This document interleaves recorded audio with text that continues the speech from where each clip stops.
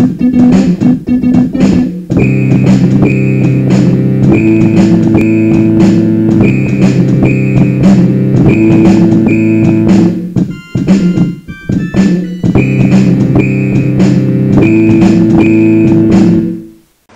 going on, everybody? Brent here, OUnitProductions.com, and I would like to welcome you to Picking episode 75. Now, you may be wondering where I got to that 75 number. That is actually a culmination of two numbers. If you've watched my channel before, if you've checked out the site before, you may have noticed that I have did 46 episodes of the review show that I did, OUPT's review show, and I did 28 episodes of OU Picking, the show in which I picked for antiques, shared my finds, showed profits, took you guys on the road, etc., etc. Now this, as I said, is Picking episode 75. It's going to be a culmination of me. Basically, I'm going to do whatever I want to do, in so many words. You're going to see reviews of teas again. You're going to see reviews of craft beer. You're going to see some antique finds, some on-the-road footage when I go picking at flea markets and auctions. You're going to see some interviews of people I meet out on the road. Also, right here in the office, you're going to see me interviewing people that I do business with on a regular basis, people that I converse with, people that I work with. You're basically going to get to learn a lot about me. Now, I can't guarantee that there's going to be an episode every day, every week, bi-weekly. At this point, I just don't know. But, that being said, I'm extremely excited for this concept and extremely excited for the future. Before we get into today's episode, Picking episode 75, I want to just thank a few people. I actually have a list here of people that I'm thanking. This is a list of things I want to do in the show as well. I'm going to try to get this organized to the point that I want it to be. I want to thank Chad and Jen, two friends of mine who have gave me motivation and kind words to continue the tea reviews and, you know, just making web shows in general. Thank you guys. I would like to thank Terry from Terry's Teas, so I'm going to be reviewing another one of his teas here today. Thank you, Terry. I would like to thank my friend Chris, Chris Burke. Great influence, great guy, great friend. Thanks so much for everything you've done for me. And again, thanks for the kind words put towards the show. I want to get through a few quick more. Thank you, Jack the Unknown Picker from Pickers Inc. Balance to Scale. Great guy. Love your videos. Become a pretty good friend with him. Awesome guy. Also want to thank the ladies from Some Like It Used. Loved being in their picker challenge about a week ago now. Awesome, awesome stuff. And finally, for now, there's a lot of other people I'd love to thank, but I'm going to try to keep this a little bit short. Thank you, Redneck Picker. You're one of the main reasons I started sharing my finds in the first place. Thank you so much. You're an inspiration to all of us in the picker community. And I'm going to try to obviously continue with the picker community, but also expand in general. Alright. Now, moving on, we're going to start today with a tea review.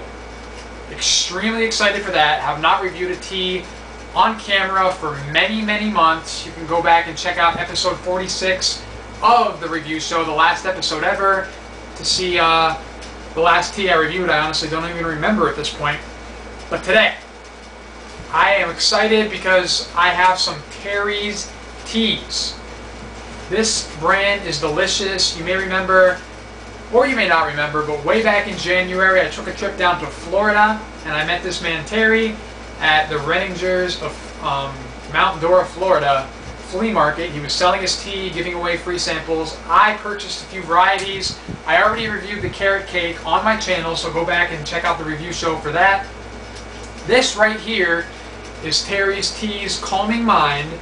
And before I get into this a little bit more, check them out on YouTube. YouTube.com/Terry's Teas. That is Terrysteaz.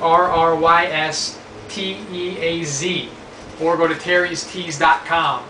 Alright, now, this is their Calming Mind. It's got chamomile, citrus, rose hips, lemongrass, mint, and hibiscus. Smells delicious. It's a loose leaf tea in this bag. Actually, he was toying around with the idea of putting out some bag teas. Not sure if he's going to do that or not. Smells very good. Smells very minty. Smells kind of like peppermint patty, maybe. Definitely smell the lemongrass. Really good, sweet, almost sweet tart-esque smell on the nose. Now this tea, I steeped it downstairs. It's been sitting, cooling down for a good maybe, I don't know, 5-6 minutes, something like that. It's in my I Got Smashed in Miami Beach cup. As you can see, the cup itself is smashed. I showed this on my channel before in the review show, but it's a dawn of a new day. It's a dawn of a, I don't know what I just said. It's the dawn of a new day right now, picking my life culminated in one show, episode 75, pumped! Alright, calming down, relax, calming mind, let's get calm, let's try the tea, let's go ahead and give it a smell here. Much of the same comes through in the nose. You got the smell of lemon, you've got the smell of candy, you've got the smell of maybe like a lemon tea. That was a stupid statement. What I meant to say was maybe like an iced tea, Turkey Hill type thing, you know, cold brewed tea. You've got a little bit of mint in there for sure. Spearmint, maybe some spearmint gum. Really, really good nose on this tea. Let's go ahead and give it a try here.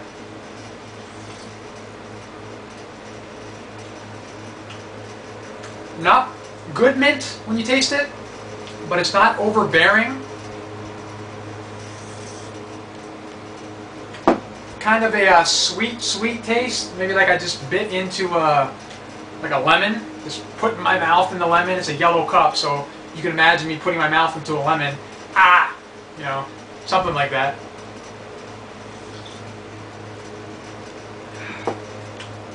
Very, very good. Interesting taste, all kinds of flavors, very sweet. If you like sweet things, and you like mint, and you love lemon, and you love all those, and you think you'd like them blended together, definitely try this tea. First review in many months. I'm back, and I'm going to have to go, not huge, although I love Terry's teas. I'm going to go 8 out of 10. I think that's a very, very fair number to give this tea. Plus, it's also a good place to start, once again, with the tea reviews. Keep it low, make it maybe an even playing field for future teas reviewed. And one future tea reviewed, or future teas reviewed, is my man Terry. I actually talked to him a little bit ago, and he's going to be sending me some samples to try in future episodes. Absolutely excited for that. And if you have some teas you'd love to send me a message, or send me an email at brent@oyenaproductions.com. And I'll give you the address, send me some tea, and I'll try it here in the show. I would love to, whether it's your brand or whether it's some tea you just have sitting around the house. Whatever the case may be, hit me up. Very, very good tea. Very sweet, very good. Alright, now let's get into a little bit something else here with recent finds.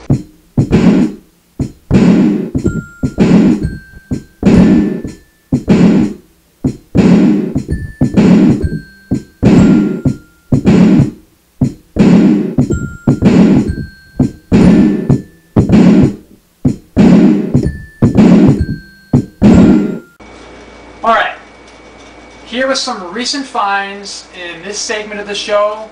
I'm going to do what I've always done, share some stuff that I've recently come across with you guys, and you're going to see some featured items up here that may be already for sale, may not yet be for sale, maybe going down to one of my co-op booths.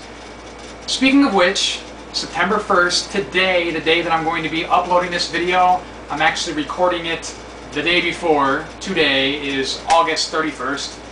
So, kind of talking in the future here, but today, September 1st, OUP at Plaza Center in Bellefonte, Pennsylvania is officially opening. my second co-op retail location. Pumped for that. But anyway, so this is what this is going to be. Going to be sharing some items with you guys, talking about them. Today up here in the little section we got here, we got the Drink Coca-Cola sign, which is in my eBay store right now. It's up for, I believe, $75 or best offer. And we got the Pepsi barrel. That is also up in my eBay store right now for $100. Buy it now or best offer. So you can check out either one of these things by going to stores.ebay.com/OUnitProductions. Now, in future episodes, I'm going to have many items to share with you guys, like I've done in the past. You know, pick up one item, or just take the camera and show you items. But today, it's kind of a unique little format. One item I'm going to share with you guys, and it is actually a $5 bag of donuts. Yeah. No. Now this, funny story, I got home from the flea market, brought this inside. In case you can't get a really good view, it's a bag with strawberries on it, an orange bag with red strawberries. I came home and I was like, to my girlfriend, I was like, hey, I got some donuts today. And she bought it. I mean, who wouldn't think these were donuts? Anyway, just a funny little story. This is actually an item that I purchased at the flea market that this older lady, great lady, I bought some good stuff from her, and I made some good money off of some of the items that I've purchased from her in the past. And this one right here is the same. Going to be the same. But anyway, she put it in this bag, so I had to walk around the rest of the flea market holding this bag. And just imagine some of the looks I was getting from, you know, guys that have been in this business for years and years. Here's this young guy walking around with a pink bag. Anyway, this item in the pink bag, bye-bye pink bag, absolutely cool Ruff's Dairy milk bottle, as I'm flying it around your view there. Ruff's Dairy out of St. Clair, Michigan. Cool piece. Got the advertising on the back that says, building my future and plenty of milk each day. Great color on this piece. A lot of the times you see the writing faded. You see just different damage to the bottle. This is in almost perfect condition. I paid $5 for this item, and I listed it yesterday on eBay for $5 or for $15. In a 5-day auction, already have one bid at $15, so I already tripled my money, give or take fees, which these days eBay fees are just getting more and more ridiculous. But anyway, this is the item I wanted to share with you guys today, give you a little bit of backstory about the purchase, and let you guys know in the future how this bottle goes. Curious what you guys think of it, and what do you think it's going to go for. And that's pretty much it for today. Like I said, in future episodes we're going to go more and more in depth. We're going to have more finds. Today just keeping it short, keeping it sweet. Now let's get back to the desk and to a beer review. Alright guys, ending the episode at the desk one more time. And I'm excited for this. Probably the most exciting part of this episode for me. Without a doubt, right here you see Dogfish Head, one of my favorite breweries out of Delaware. This is their Sah'Tea. I've been wanting to try this beer for probably a year now, but I've yet to do so. Actually, when I relaunched the review show, took a little break from that, went back into it. This is the beer that I wanted to get for that first episode, but the store where I usually buy my beer didn't have it, and no other place in my town had it. So I kind of didn't have much of a choice. And September 1st, today, once again, this is being filmed ahead of time, but as you're watching this, September 1st, today, I might put it out a little bit earlier, so maybe you're watching this on August 31st. I don't know. Anyway, Tea Month begins in September on OUnitProductions.com. So this is an awesome tea episode here. As I said, some of these are going to be more antique themed, some of these are going to be more beer themed, some of these are going to be more travel themed. Basically just whatever I'm feeling at that moment. Anyway, this Dogfish Head Sah'Tea is an ale brewed with black chai tea and juniper berries, 9% alcohol, by volume. And this bottle right here is about $12. It's a 1 pint, 9.6 full ounces. Extremely, extremely, extremely excited for this. Let's go ahead and read what it says about it. Our sati is based on the traditional 9th century Finnish recipe for sati, in that we brew it with rye and juniper and heat the wort with wood-fired rocks. We break with tradition by adding an exotic black chai tea at the end of the boil. What more could you ask for? Alright, and this one right here, this first sip, this is for Jack, the unknown picker, because I know that's a man that likes beer just as much as I do. Let's go ahead and break it open.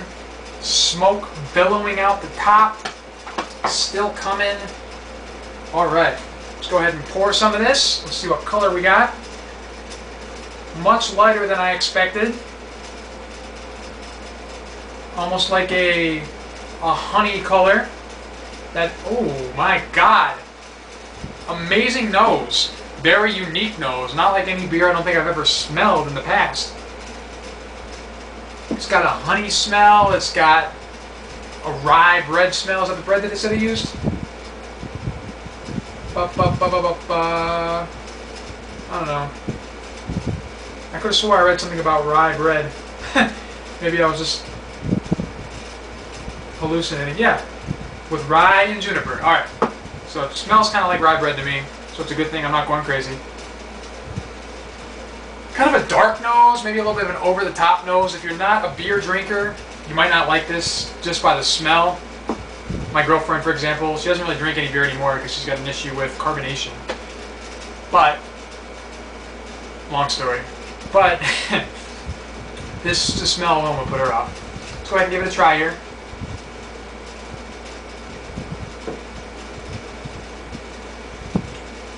That is a deep, dark beer right there. It's got like a sweet caramel taste. It's got a little bit of chocolate action going on. It's got a little bit of, I don't know if I would say tea, honestly. The tea's really not coming through for me. Let me try it again here.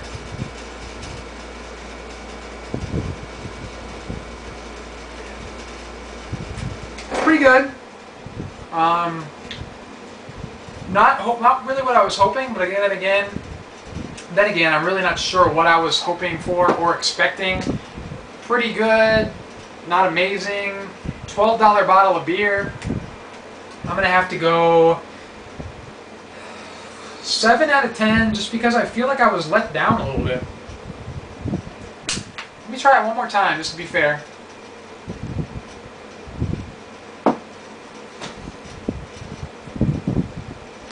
A little bit too tart, tangy, lemony. Just a little too tangy and tart for me, honestly. Like, it's not my cup of tea, not my cup of beer tea. Alright, 7 out of 10, we're going to stick with it, and I'm going to get ready to wrap up today's show. Promise a lot is on the way, tons of antique finds, lots of on-the-road footage. I'm going to go to more flea markets and share that footage with you guys, intertwined with the in-the-office footage. I was thinking about doing some Skype interviews, some live Skype interviews, integrating those into the show. I was thinking about, as I said, the interviews with people I know, people I'm about to meet, just whatever's on my mind on that particular episode. Well, I'm just curious, what do you guys think? What would you like to see incorporated into the show? And I think one thing that I'm going to just pull off the top of my head right now is a question. Question of the week. Let's end the show with the question of the week. This week's question of the week. If you could only go out from now on to flea markets, yard sales, auctions, estate sales, etc., and look for only one kind of item, we're talking beer signs, gold watches, rusty bicycles, stamps, baseball cards, whatever. If you could only go out and look for one particular item and purchase that one particular item from now on and make money off of that item, whatever the case may be, what would that item be for you? for me, I would have to go with soda signs. Coke signs, Pepsi signs, Dad's root beer signs, soda signs. What would you guys pick if that was the case and you had to pick one item? Pull that off the top of my head. Maybe the questions will get better each week, or maybe you can post a comment down below and suggest a question. The show is going to grow with each episode. I thank you for watching. Stay tuned to T-Month, September 2011 on ounitproductions.com, and I'll be back again soon with another episode of Picking. Until then, shoot me off an email, brent@ounitproductions.com.